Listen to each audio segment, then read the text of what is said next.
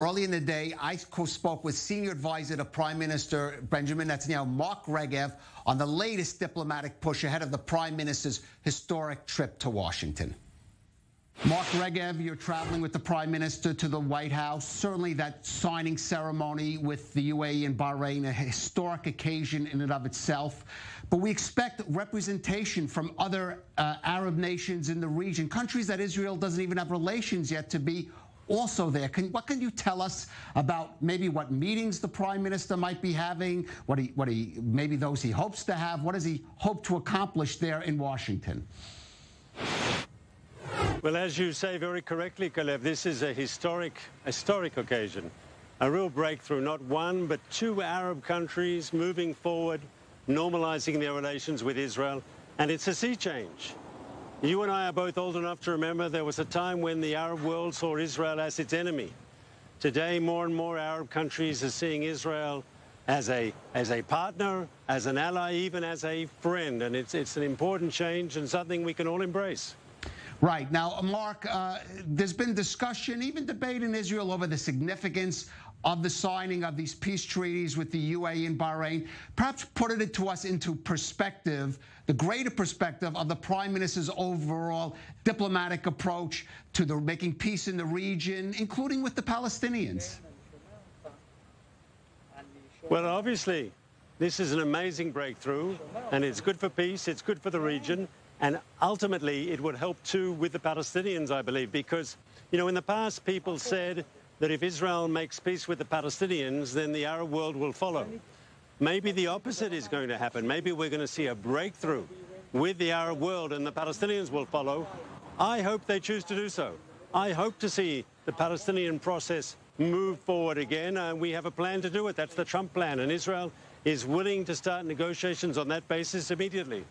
Now, of course, we've already seen contacts, certainly with the UAE, Mark, and changes, these direct flights. We've seen meetings between bankers. Maybe talk us through, once this treaty is signed, what we can perhaps look forward to in the pace at which they will develop between the UAE now with Bahrain. Well, peace in itself is an amazing blessing. Just to sign the peace treaty is a wonderful thing, and to normalize our relations with these two players in the Gulf is very, very important. But you're right in your question. It's peace is a blessing, but there are also many tangibles here for the Israelis and for people in the Gulf. We're talking about tourism. We're talking about trade. We're talking about commerce. We're talking about transportation. We're seeing a whole series of areas where we can work together and cooperate with our new friends in the Gulf. And I heard the Prime Minister say this morning in the government meeting, he called upon all ministers, each in their own portfolio.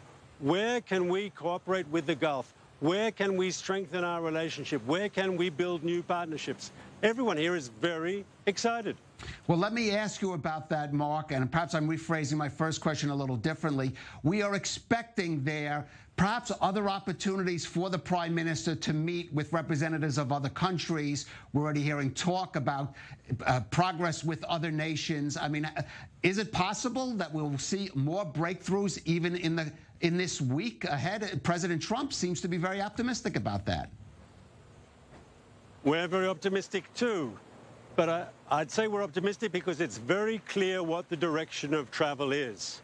I mean, we're moving in one direction and one direction alone, and that is to greater normalization between Israel and the Arab states. And you're 100% correct. Bahrain won't be the last. We waited 25 years between the peace treaty with Jordan and the breakthrough with the UAE. We waited less than a month for Bahrain to make its decision to normalize times with Israel. And I don't think we'll be waiting too long before the next and the one after that come too. The direction of travel is clear. Right. Now, of course, the one, let's say, aspect of this development that the Prime Minister certainly has been hesitant about is the possible sale of F-35 U.S. stealth fighter jets to the UAE. Will the Prime Minister be raising that issue with the White House or even with members of Congress? We have to be very, very clear. The F-35 business was in no way part of this historic breakthrough that we had with the UAE. It was not part of that, and we reiterate that. We have our position.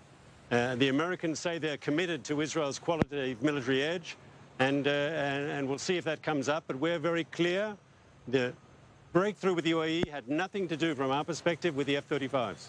All right. I do want to ask you about the delegation from the government that will be traveling with the Prime Minister. Reports it does not include the alternate Prime Minister, Benny Gantz, or the Foreign Minister, Gabi Ashkenazi. Can you tell us about who will be traveling there and representing Israel at the White House? It's the Prime Minister and his senior team will be going, and we're very happy to be going. I mean, I've gone on myself, as you know, on many trips with the Prime Minister to Washington, and this is the first time we're going not to sign one but two agreements that show a breakthrough in peace with our Arab neighbors. So it's to be part of history, and I'm sure the journalists who will be joining us on this trip will feel the same. And I'll end with a personal question, Mark. As you say, we've been around and you've been a part and seen diplomacy up close, sometimes successful, often less successful between Israel and Arab neighbors. Just your feelings now about being part of that ceremony that's going to take place Tuesday at the White House. Well, we're looking forward to it, but all eyes will be on my Prime Minister, who will, of course, be giving remarks together with the President, together with the representatives of the two Arab governments. It really is a breakthrough. You know, we often joke that the Middle East doesn't sometimes produce good news for the rest of the world. Yes, too many times the rest of the world looks at Israel and, looks at the region, looks at the Middle East, and they see dysfunctional dictatorships, they see failed states. Here we're showing the world that the Middle East can produce good news. Well, hopefully. That's a very positive thing, and I believe there'll be more of it. We've turned a page. This is a new epoch. Prime Minister Netanyahu is working very hard to further cement our relationships across the Arab and Muslim world, and I do expect to see more of it. All right, and as we said, first a peace agreement between Arab nations and Israel, two in over 25 years. Mark Regev, Senior Advisor to Prime Minister Netanyahu, thank you for joining us on I-24 News. Thanks for having me, Calev.